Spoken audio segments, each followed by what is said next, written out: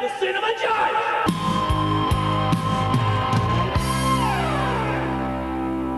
Hello, hello, hello, and welcome to the Cinema Judge. To all my loyal listeners, welcome back. And if you're new to the show, welcome aboard.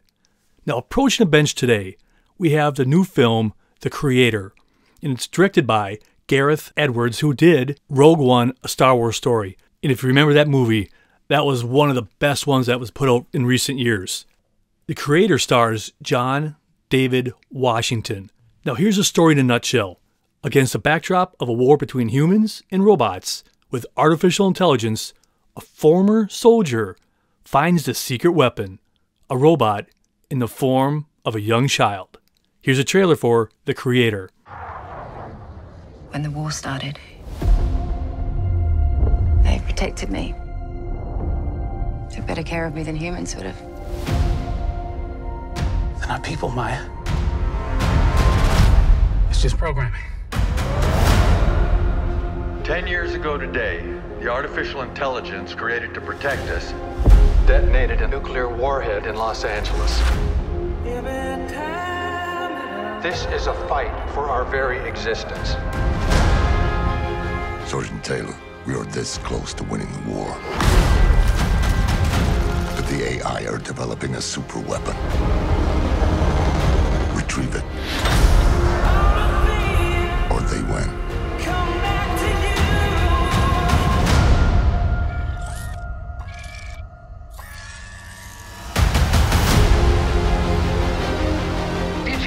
The weapon. Yeah, it's just a kid.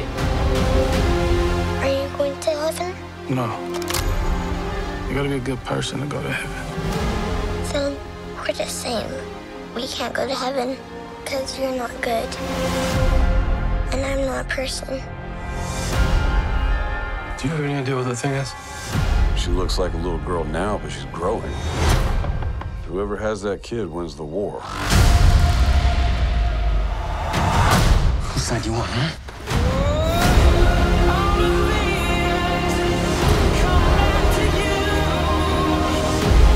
What do you want, sweetie? For robots to be free.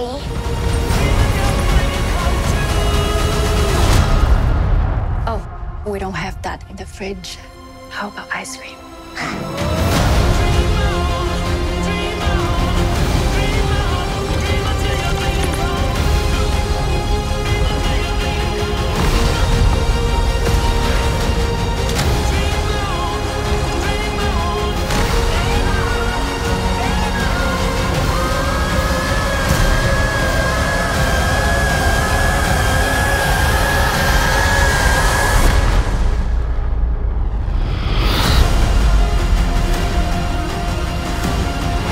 I mean, what a concept. Gareth Edwards has an incredible creative mind, and his action sequences are just top-notch, well choreographed, and it feels authentic. Even something on this level of AI and all these crazy stuff, his stuff feels grounded, and it feels real. It doesn't feel blue screened up. Not saying that they don't use anything like that in his film. He's able to do stuff on the cheap. Because this movie would have costed a lot of money. You're going to hear some really cool interviews from him later about how he saved money. You're like, oh, I would think it would have been the other way around. And another reason I'm doing this show today, for whatever reason, this movie hasn't found its traction yet, didn't really find an audience. And I'm wondering to myself, is that because AI is so fresh in our minds right now? It's so delicate, or not delicate, but it's right there happening in front of us, and we don't know what to do with it. Some people are taking it too far, because easily, like all these other movies in the past, we could see how technology can be used poorly.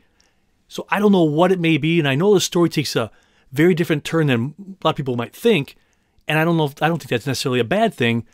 I would love to hear your input on this if you've seen this film, because I've talked to some people, and they felt, oh, okay, I didn't expect this, I didn't expect that, but it's an incredible idea. It was so enthralling. When I first saw the trailer for this, months and months and months ago, I'm like, whoa, he's done it again.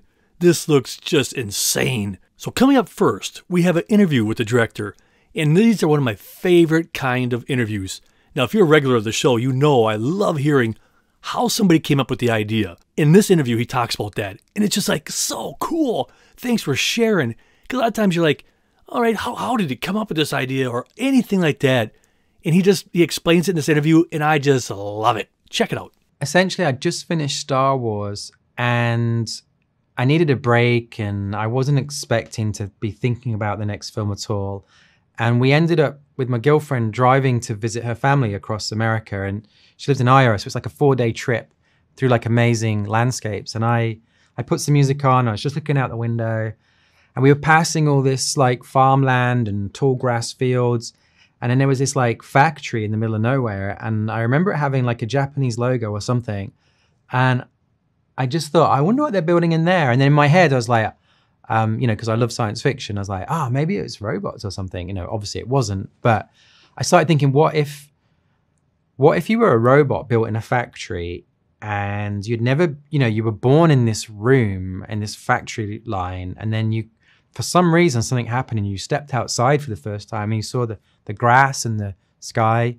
Like, what would you think, was going on? What would you think of the world? And I thought it was a really nice little moment, like a scene from a movie, but not any movie I would ever make. And so I kind of threw it away.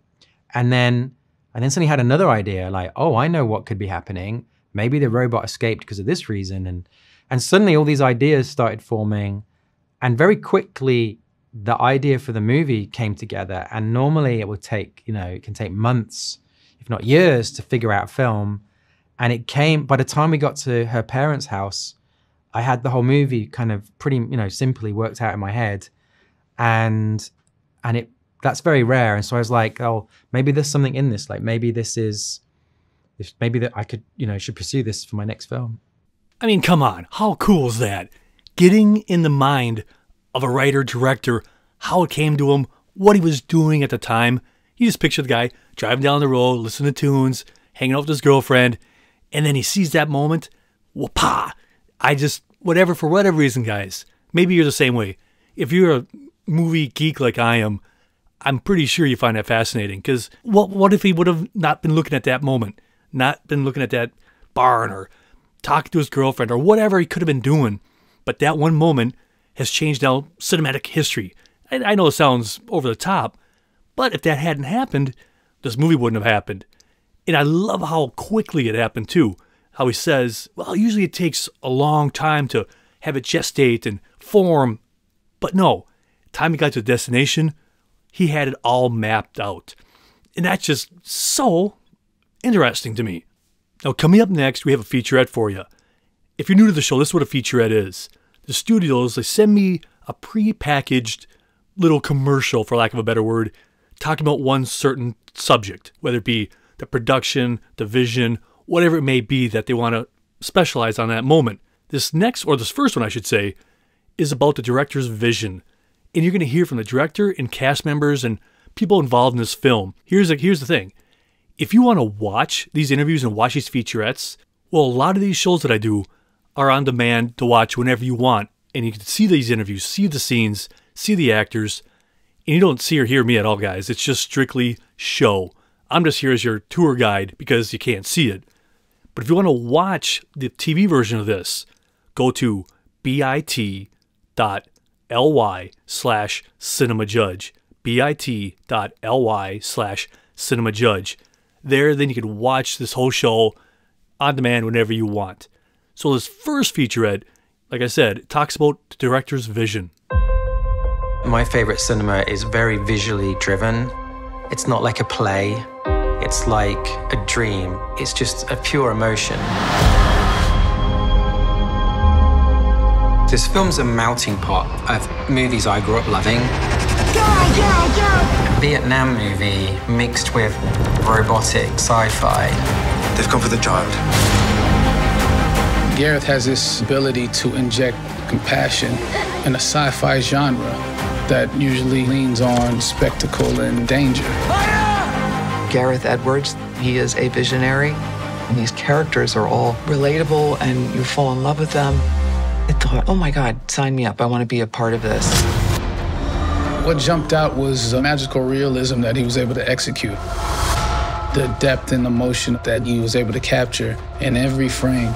They're my family. They're not people, Maya. They're not real. You and I are real. This isn't real. Okay, and cut. Good. The film deals with a lot of big themes like what does it mean to be human and what does it mean to be alive, and can love transcend those divides and boundaries. You're my friend? Should we embrace it? Should we destroy it? Everyone ready? And action. Gareth shoots in a way that a lot of actors love because he doesn't like to cut. Keep going, keep going. I love that process where we do these rounds of just takes. He operates the camera himself. You know, he knows what he wants. Gareth, he's not afraid to try anything. And anything goes. We really went for broke. It's just a really insane, rich visual journey that I hope affects people in the way that I was affected when cinema blew my mind as a kid.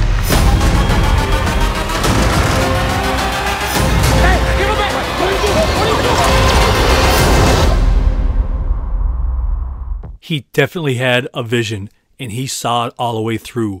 Now, when you're a director, you are in control of a lot of things, and some things you're not in control of. But what he wanted in his next interview, again, it's one of those perfect interviews where you take a deep dive into all aspects of even the cameras that he wanted to use and the lenses. And he talks about that in his next one, and I just sat there in awe listening to him. Because if you're like me, seeing some of those Cinescope films, ones with super wide vistas and all those great shots, they don't use that a lot anymore because now they have a new technology and all this other jazz. But every once in a while, directors go, no, I want it this way. And they use those old cameras and or lenses from the 1970s. And then they put them on today's cameras and it just enhances the image. And that's what we go to movies for. I know, for like me growing up, you just looked at the screen when it was a giant vistas and just, I know I said vistas before, but you know what I'm saying. It just felt you were there. And that's what his commitment was to this film. This is what he wanted. And that's sometimes when you get disappointed if a movie goes in and out of a theater that quick, because you miss that opportunity to see it in the giantness of it all. But hearing him talk about the aspect ratio, that stuff I could eat up all day long, hearing about the passion of the director, what he wanted and what he achieved, and trying to get back past the studios, going, come on, other people have done it. I proved myself with Rogue One. Let me do this. So that interview's coming up next, and I think you're really going to enjoy it. Then immediately after that, we're going to go to another featurette. Now, in this featurette, you're going to hear from the director, John David Washington, and Madeleine, who plays Elfie, and also Allison, Janney, and more. They talk about the connection that those two had, and you're also going to hear from them talk about that connection. I just love hearing about that, how actors connect, bond, and are able to work together despite age differences and all those other variables. But what brings them together and makes it just feel natural. I spent, there was, the last film I did was Star Wars Rogue One film, and I kind of spent 7 years basically waiting for a film that could go on the big screen. I didn't want to do, no offense, I love TV and stuff, but I didn't want to do something for TV. I wanted to, I grew up loving cinema, and one of the things that happened when we made this film is we used these 1970s cinema lenses that, gave the film the look of films from the 70s and 80s. And when you put them on the modern camera, a strange thing happens that never used to happen before, which is it basically doubles the width of the aspect ratio, it's called, of the film. And so you end up with this really wide screen, super Vista Vision type movie. And we begged the studio, please let us release it in this crazy wide format. And they were like, no, you can't, because, films, no one releases in movies like that. And so we looked, and there was a precedent. Quentin Tarantino had done Hateful Eight in 2.76:1, which is that crazy wide format. And films like Ben-Hur before that. And so they let us release it in 2.76. And so that's ultra widescreen. And so you've got to go see it on the biggest screen you can find. It's a very immersive film. The countries, we shot in 8 different countries that had incredible vistas. it's designed for the big screen. There's so many details, you know, science fiction, futuristic, crazy, random things that are in this movie. Yeah, it was never made for your phone or even TV. It's like, you've got to go to the cinema and see this. Did you locate the weapon? Yeah. Describe it. It's a kid. John David's character, he's supposed to destroy this weapon, but it happens to be in the form of a 6-year-old child. Hey, little bot, pay attention. My name is not Bot. My name is Alfie. Remember? Usually, robots in movies are all cold, but with Alfie, we keep the humanity in. It forces John David's character to start questioning everything he thought about AI. Are you going to heaven? No. You gotta be a good person to go to heaven. It's hard to make a decision, empathy or self-preservation. What do you want, sweetie? For robots to be free. We don't have that in the fridge. How about ice cream? It was so good for the movie that Madeleine and JD bonded.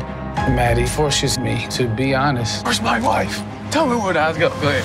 Where is my wife? They were inseparable. The bug.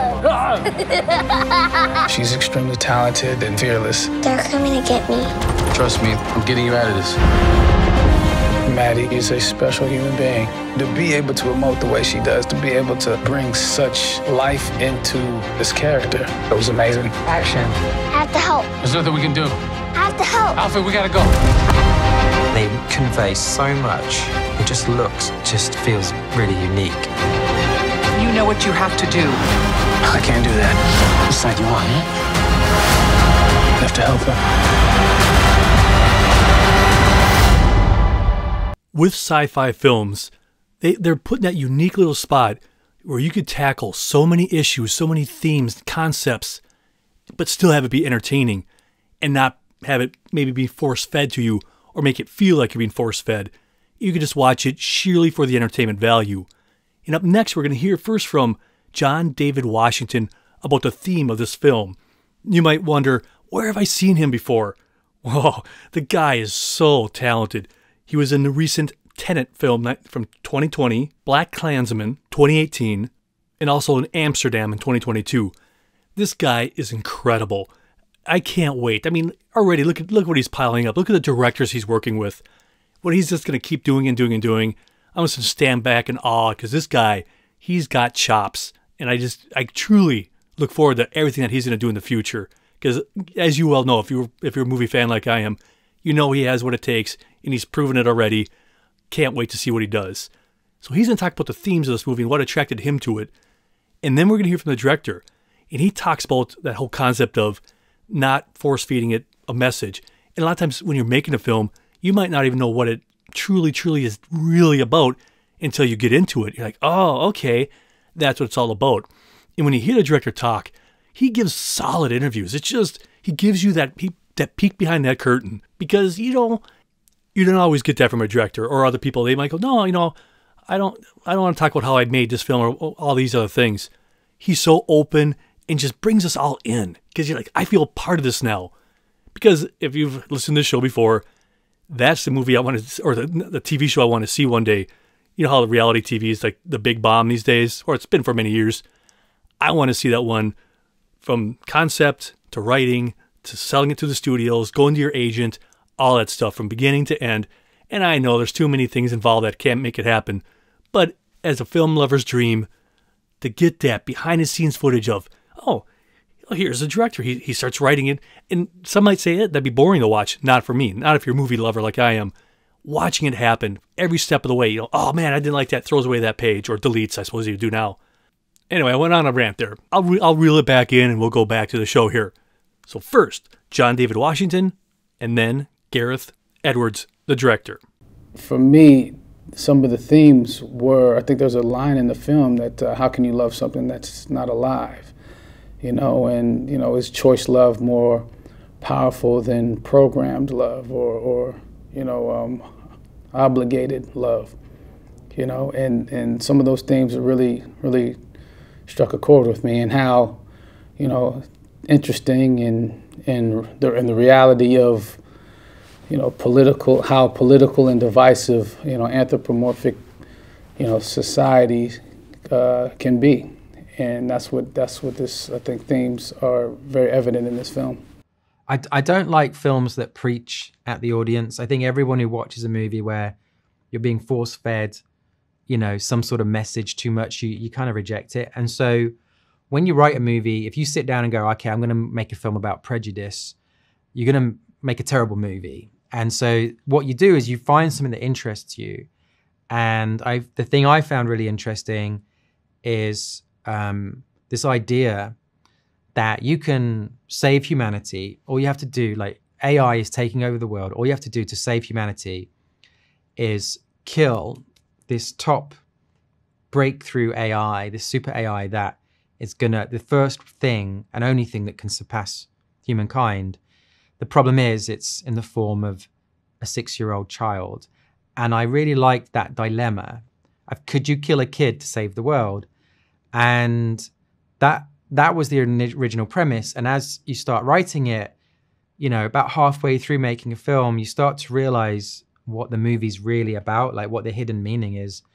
And science fiction is always a metaphor for, probably one of the best genres to have, because everything's really a metaphor for something else. And in our movie, AI and robots were kind of representing people who are different to you, like the other people that we often see as the enemy.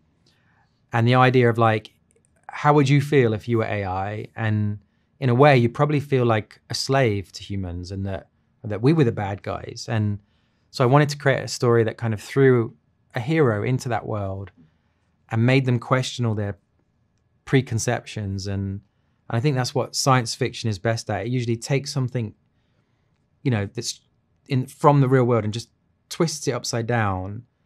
And then suddenly everything you thought you believed, you start to not be so sure of. And I think the best kind of science fiction that's got like meat on the bone like that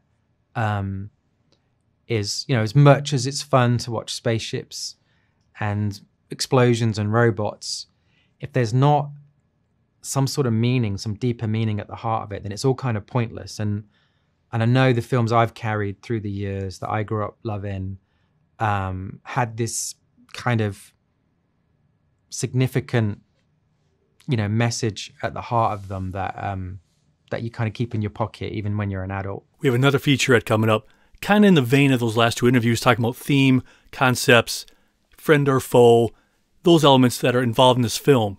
So first, we're going to hear from Gemma Chan, who plays Maya, and then Charmaine Chan, who's a visual effects supervisor, Jim Spencer, a producer, John David Washington, and the incredibly talented Allison Janney. I mean, look at her body of work. Come on. It's incredible. I digress. Onward. And action! Action! Move! As we were making the creator, AI has gotten better and better. And it feels like we're at that tipping point now. And this movie questions, what does that look like 50 years from now when AI is more embedded as part of society? This is a fight for our very existence. Let's move. Did you locate the weapon? Yeah, it's here. It's a kid. I think Gareth's really clever in how he built this world. Everything feels very organic and very grounded. The way we wanted to approach AI in this film was as naturalistic as possible.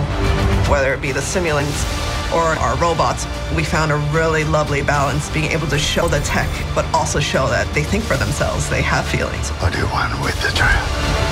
It was massively ambitious, but Gareth's a director with an absolute vision. This film will challenge what you believe. It's hard to know whose side to be on. They've come for me. Alfie! I don't think anyone's ever seen anything like this. Seatbelt.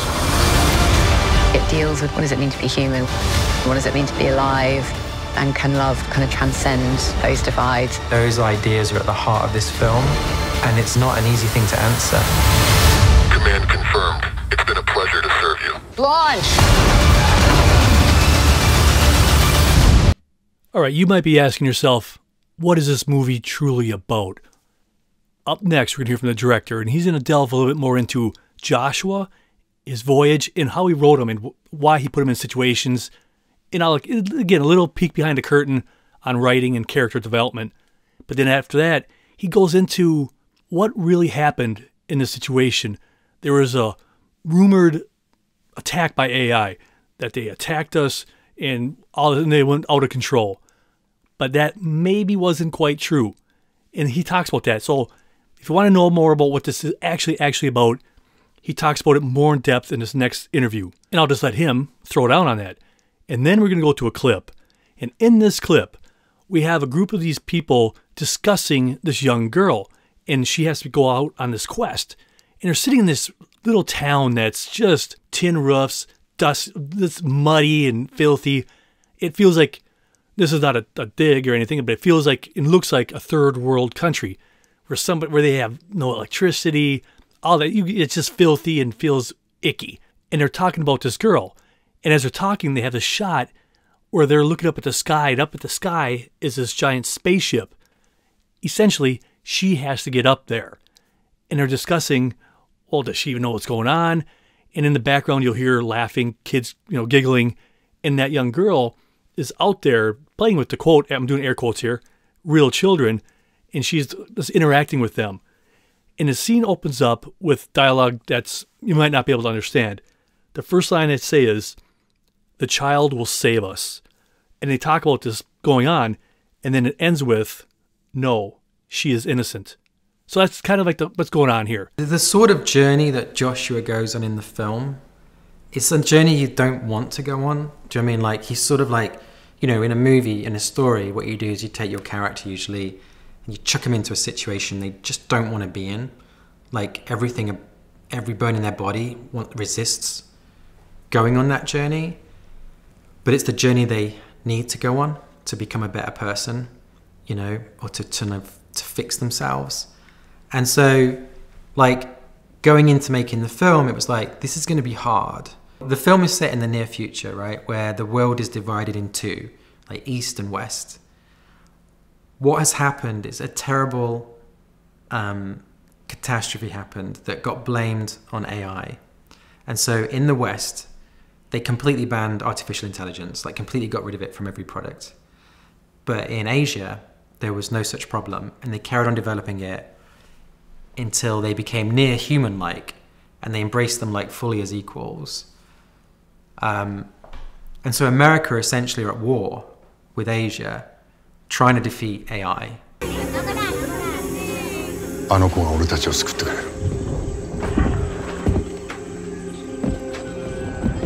She can stop it? She's not ready yet. The range of her powers are still growing. But if we can get her up there, maybe she can destroy it. How could anyone survive that? She won't. But it will turn the tide of the war. Does she even know what she's been created for?彼女何も知らない.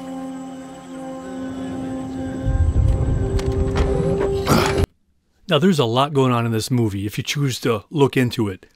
Up next, we're going to have a couple interviews back to back, and I'm just going to let them talk out because that's what you're here for. I'm dim, but I'm not that dim. You're here for the interviews.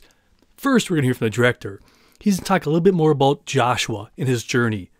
And then we're going to hear from Allison Janney. And she too talks a little bit more about the story from her point of view. But I love that interview. She talks and she's like, wow, this is the director's vision, and I'm just happy to be part of that. All the stuff that she's done, she still sounds so human. I know it sounds weird, but sometimes when you have people talking about stuff, they're like, yeah, I'm doing this film, whatever. But you hear her passion. You know she doesn't take anything just for a cash grab. She takes something because she believes in it. And that's what sets an actor apart from a great actor. If you take something you're passionate about, it shows in the film. And then we're going to hear from John David Washington, who plays Joshua. And he talks a little bit about working with Allison. And I love this interview, man. Just hearing him, and I don't know if I should say but just how impressed he was working with her. And he describes a scene that she did, and I'm not going to ruin it here. I'll let him share it, how he feels about it. It just like, yeah, I heard that interview. I'm like, that's solid, man. Way to go. And after we hear him talk about Allison, we're going to hear from Allison talking a little bit more in depth about her character. And then immediately after that, we have a clip for you. And in this clip, Joshua is inside this little shack, and one of his partners or coal guys is injured. And the subject that they have to get, the little child, is at a table just kind of doing stuff. And Allison's on the phone, who plays a colonel, going, hey, where's this little thing that we got to get here? Come on, step up, bring it out to me. He goes, well, no, so-and-so can't move. She says, I don't know what you're saying. Come on, just kill it. And he's like, I can't do that. And there's that little banter back and forth. And then eventually some sirens happen, cars pull up, helicopters, and they pull guns on Allison, who's the colonel, and she just puts her hands up. So that's the scene in a nutshell. Pretty much, bring the weapon. If you can't bring it out, kill it. John David Washington plays a character called Joshua, and they need Joshua to go back to help them find this weapon and destroy it. And sort of the big reveal early in the movie is that this weapon just happens to be in the form of a 6-year-old child. And so through the journey of the movie, it forces Joshua, John David's character, to start questioning everything he thought about AI and what's real, what isn't. And it's very timely in that sense. It is a futuristic movie, post-nuclear disaster, about a war that ensues between the East and the West, and it pits man against machine, and it's a story of love and acceptance, and it's a beautiful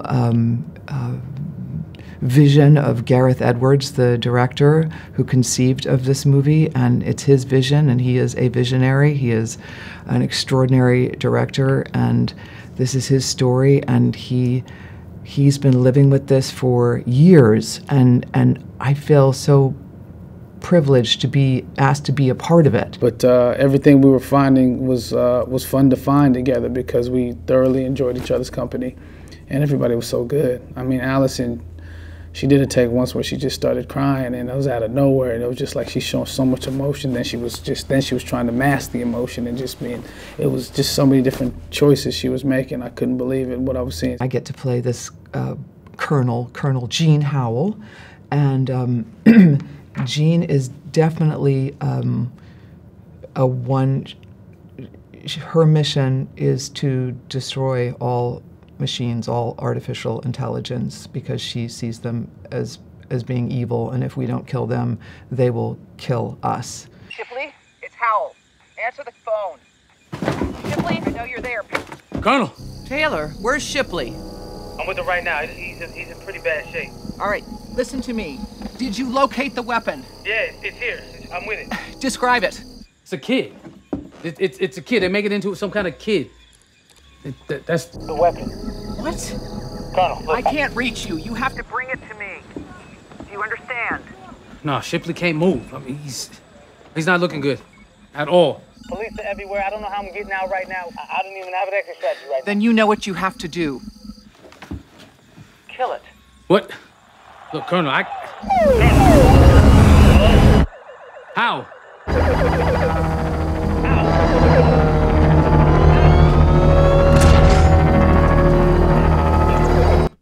Now, I don't know if you remember, earlier in the show I talked about, you're going to hear some cool interviews from the director and cast members talking about location and the director wanting to do it that way. Up next, we're going to hear from Allison, and I love this interview. She talks about, she received these special, she'll explain it better, but pictures of where they want to shoot it.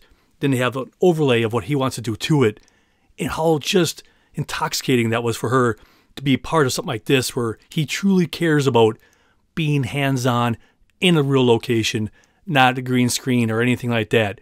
And how much she goes, sign me up. And just hearing her say that, I'm just like, man, you're awesome anyway. But then you hear something like that about her passion, say, yes, I want to go somewhere. I don't want to be sitting in a warehouse looking at a tennis ball, pretending like it's something. And that's, again, when you're an actor, you want to act. You want to do it, feel the moment. So I admire her just being enthused by looking at this stuff, saying, I want to be part of this too. And then we have an insanely awesome interview with the director. And he talks about how he saved money by going to locations. And when I first heard it, it's like, what? Whoa, pump the brakes, my man. But how he explains it, obviously he saved money doing it, taking a small bit of crew all around the world. Listen to that interview. It is just, I love it. It's like, man, this guy, he's smart. He's no dummy. He knows how to get the job done and done right. And then we're going to have a clip for you. Now, in this clip, we have Joshua. He's in a barn. He's sitting in a pickup truck, and the child is right in there, and they don't want to get into the truck. He's like, come on, let's do this. Let's have fun. That goes back and forth for a smidgen. And then you hear army people running from outside. There's a bunch of robots running, and they have guns, and they start shooting inside this barn. And he's like, whoa, whoa, whoa, let's go, come on. And then something goes chop, chop, chop, chop, chop. Oh, there's a grenade. Well, in there with them, they have a dog.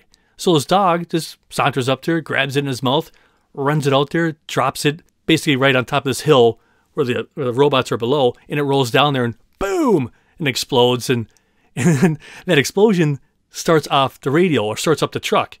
And if you listen very closely, the song playing in the background is from Deep Purple. The song is Child in Time. Just a little side nugget in case you care about that. But it's just so cool. The songs they choose to play in movies like this. Here, this takes place way in the future. But hey, let's throw in a Deep Purple song. But the song fits, Child in Time kind of situation. So that's just a little side thing for those who want to know what songs played in the background. What's so unique about it is that he, instead of filming everything in a studio with a green screen, we are in this beautiful country, Thailand, and we're shooting in these really exotic places, and he will add to that, his touch and all the special effects on top of these beautiful locations that we're shooting in, and I think that's a really smart way to do it. You have to go to the movie theater and watch this beautiful work of art, because it is a work of art. It's one of the reasons why I did this movie. I was sent, they call them previses, where I got to see the visual, like they would send me a shot of an actual location and then what they laid over on top of that to create Gareth's world. And I was so blown away by that. I thought, oh my God, sign me up. I want to be a part of this. I really didn't want to do this movie in a studio against green screen. So we managed to talk the studio into letting us go to, into the real world to shoot real locations. We went to 8 different countries. We went to Nepal, Cambodia, Tokyo, Indonesia, Vietnam, Thailand, and shot in all these, basically the best locations in the world. We found that if you could make the crew small enough, then the cost of flying anywhere in the world becomes cheaper than building a set, against green screen or something. So suddenly we were allowed to go wherever we wanted. And it was kind of amazing. The biggest problem was with all the traveling. We traveled 10,000 miles. It was kind of exhausting as well. And it was 6 months of filming, and it was just far too long to make a movie with.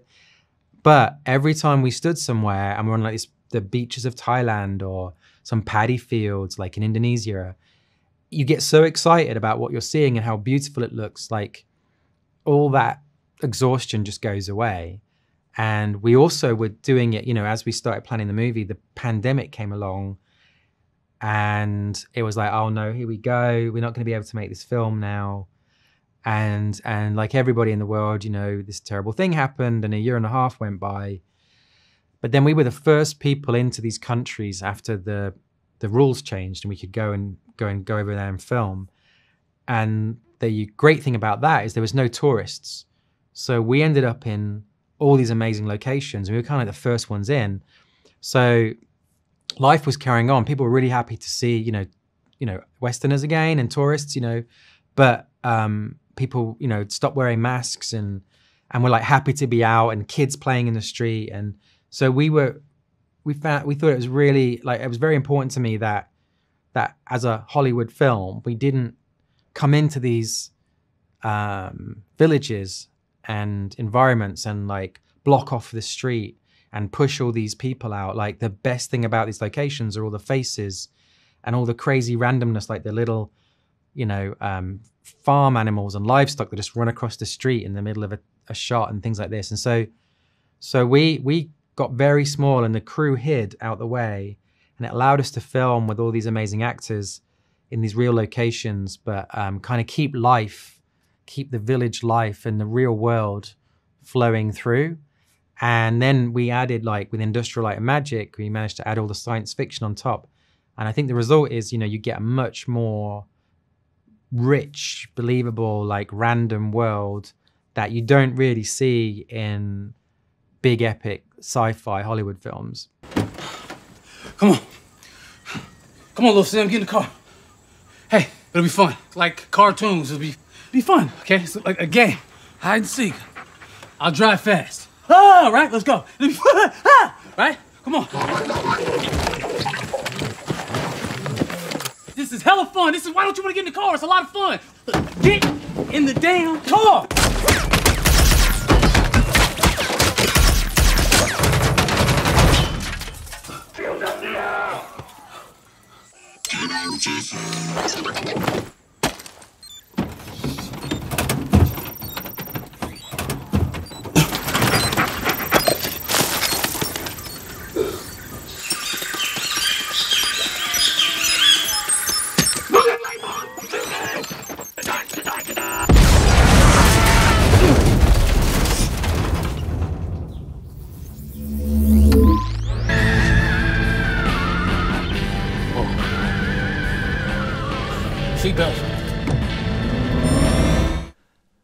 We here at the Cinema Judge, we're not here just to talk about movies, we're here to educate you on music and so many more things.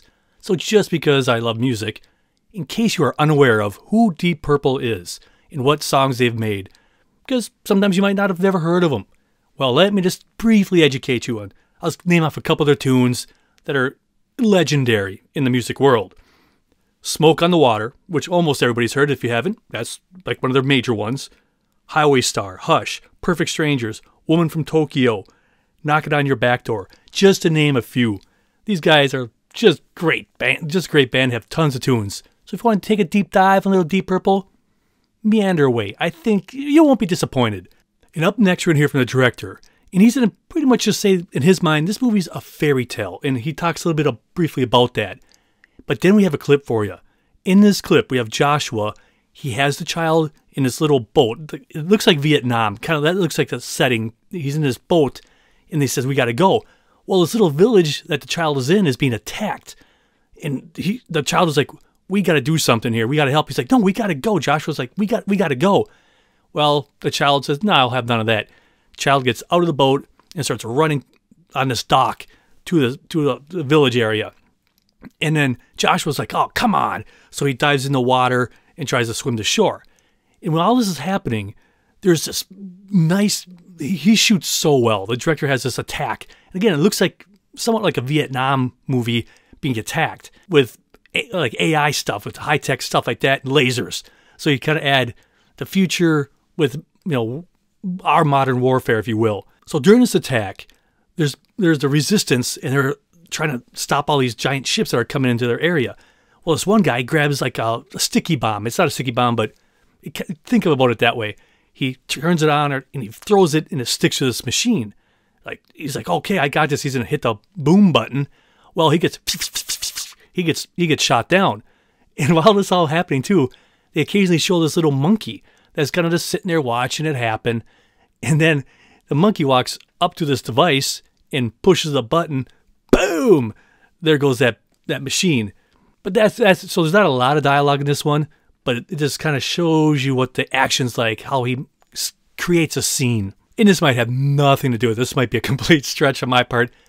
But when they show an animal like that during the war activities, it reminds me of A Thin Red Line, the Terrence Malick film. If you've never seen it, brilliant, brilliant, brilliant film. The Thin Red Line. It came out the same time as Saving Private Ryan. But this is the tone is wildly different. During that movie, they showed a lot of nature during the destruction. And maybe, I don't know if that was this little nod to Terrence Malick, because brilliant filmmaker. Again, I might be way off base and wasting your time even mentioning this. But that's what I was thinking when I saw the monkey and the nature kind of deal. Anyway, onward we go. It's really a fairy tale.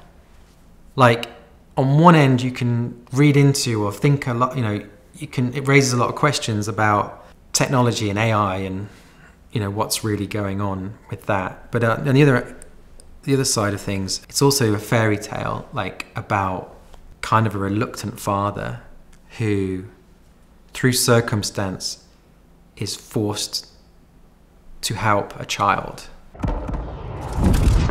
They've come for me. I have to help. There's nothing we can do. I have to help. Alfred, we gotta go.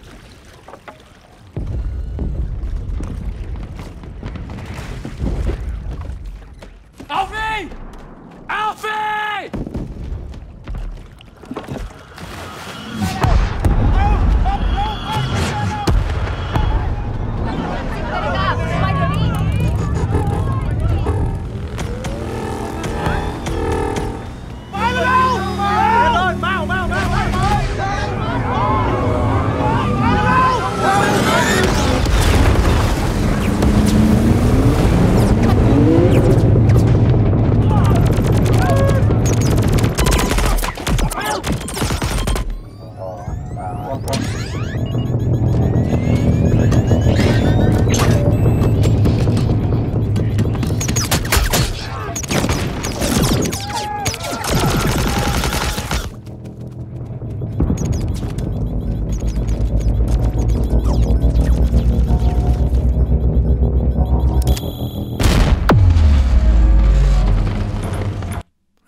What do you think of them apples?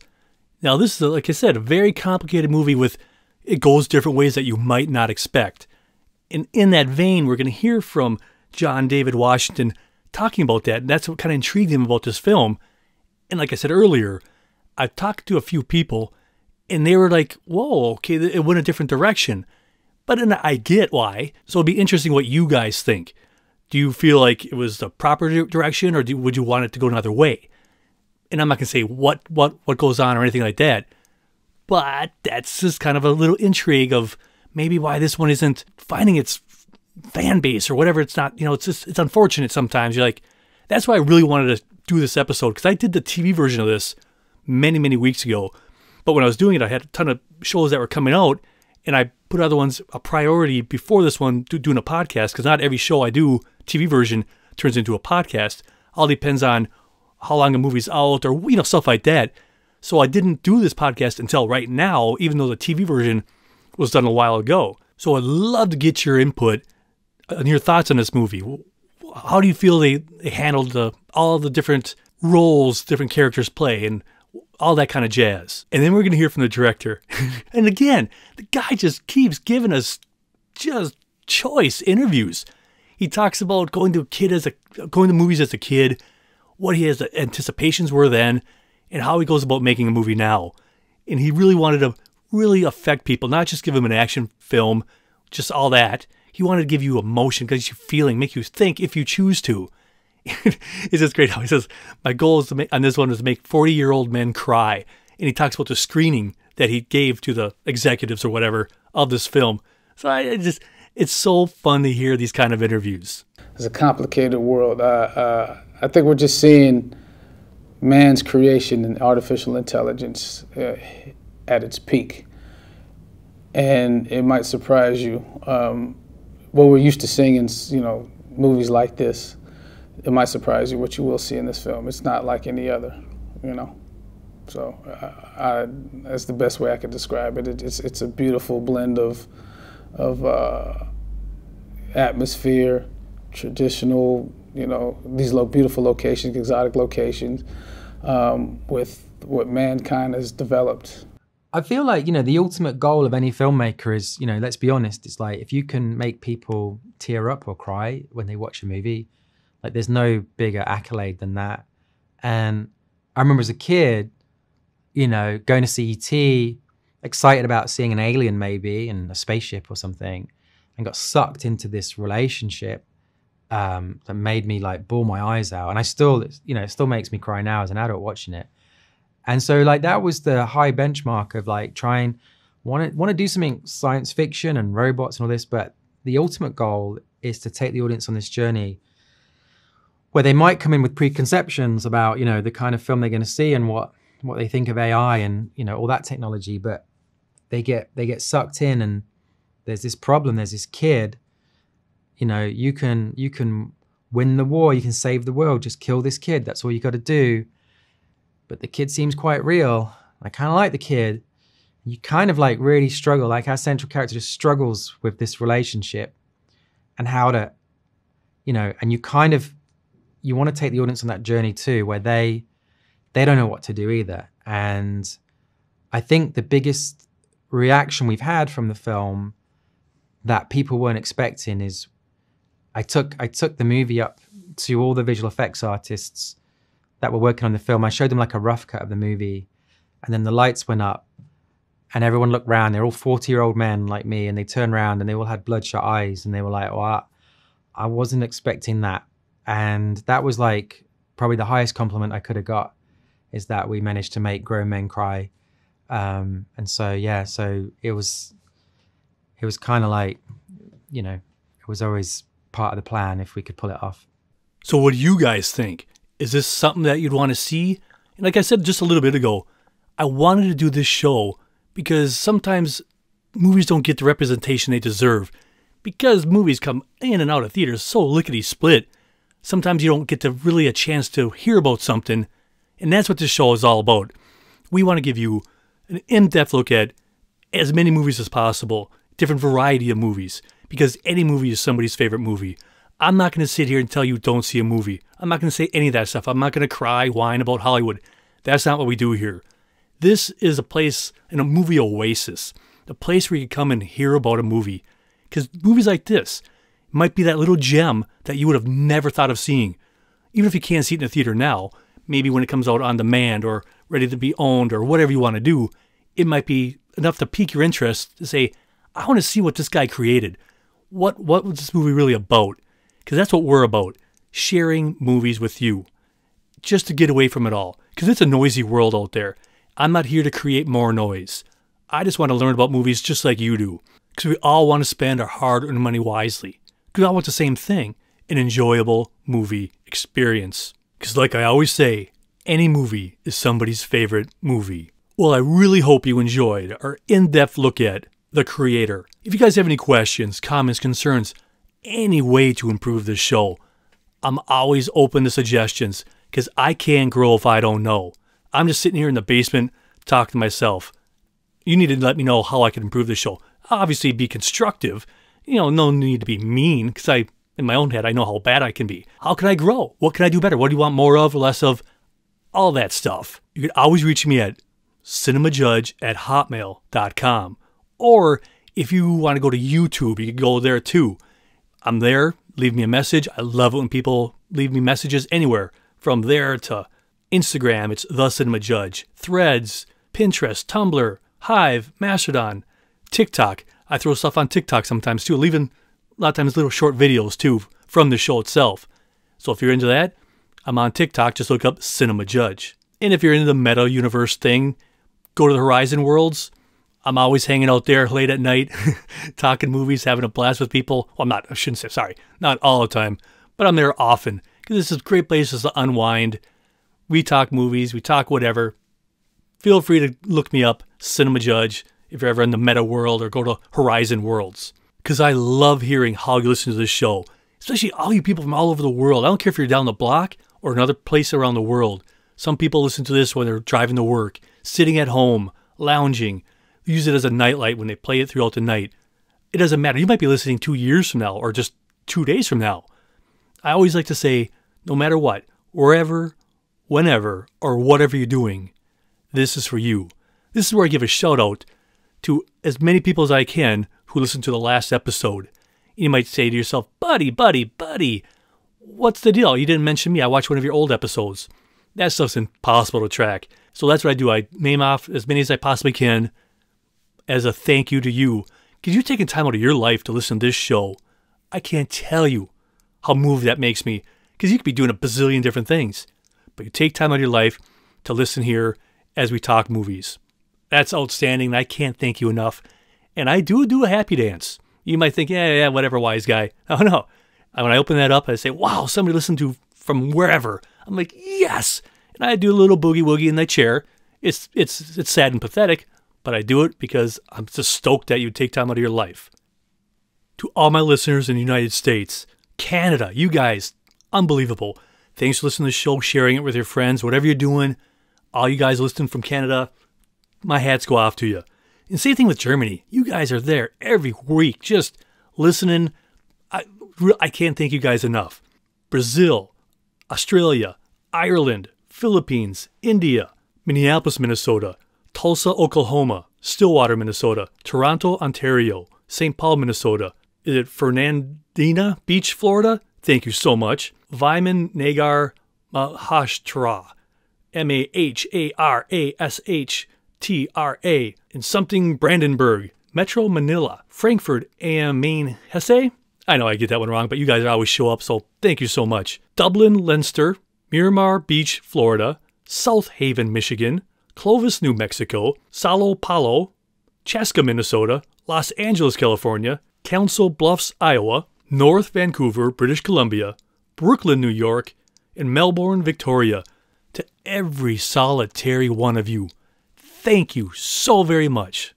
And this week's bourbon shout-out goes out to Janney. Thanks so much for taking care of me. It's last-minute notice. I had to go get an inspection, guys. I'm going to have surgery soon on my hip. I got to get a new hip. This woman, so talented, kind, just top-notch. So to you, Janney, you really, really made my day, and I appreciate your hard work and getting me in at such quick notice. Cheers. Now, this is the point where I usually give you the tunes I listened to when I was making the TV version, which becomes this. Well, like I said earlier, I'm always totally honest. I do the podcast always the day of. The second I get done, I throw it on the air. I don't do something in advance. And there's nothing wrong with that. I just want it to feel now and in the moment. So when I did the TV version of this, I don't even remember what I was listening to. But just as a little side note, what I've listened to just today in my head as I've been running errands, just get prepared for the show, I was listening to the newest Rolling Stones album. Wow. This one feels classic Stones. You feel the bluesy, you feel the rock, you feel even some of the 70s, I won't say disco, but there's a song that has that rhythm, that feel of some of those cool 70s tunes that they had, and even a little bit of country, blues. They have it all. Lady Gaga performs on one of the songs. For me, this is really diving back into the core of the Rolling Stones. And the name of the new album is Hackney Diamonds. Even if you've never listened to Stones before or think, oh man, it's always the same, I think you'd give them another shot. But this album really feels like they're dialed in. You know, they have their issues behind them. Oh, whatever. I just feel this is a pretty darn good album. So if you're into the Stones, strongly suggest Hackney Diamonds. And just as a side note before we venture onward, a lot of times I talk about shows I've been watching or movies or whatever it is. What I've been really diving and plowing through lately, Hulu is now airing the entire series of Moonlighting. Bruce Willis, Sybil Shepherd. I loved that show when it was out originally. It was the dialogue, the acting, just pitch perfect. The tone of that show, incredible. So if you've never watched Moonlighting, you think, what is this? If you like Bruce Willis, Sybil Shepherd, you will love this show. And it's on Hulu, so check out Moonlighting. You will not be disappointed. Well, that is it. My glass awaits. I'm thirsty. So cheers to you and to the movies. So until next time, be well, be good, and I'm gone. I'm Jeff. Thanks for listening to The Cinema Judge.